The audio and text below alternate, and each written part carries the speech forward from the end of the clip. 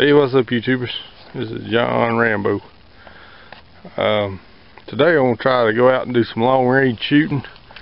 We made these gongs in my shop, and all we use is T-posts. Each one of these T-posts was about $4. I posted this on Facebook, and people started sharing other ideas about target stands, and they did some out of conduit, and I seen some, one guy said you could do it out of rebar, but we did it out of T-post, and we had to make some cutouts. Right there's a cutout, so there's a cutout, up here, and it just slides in there, and here's your welds.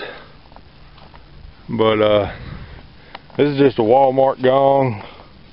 These are about $35 a piece, and each one, I got 2 of these stands, and each one of them I have about $55.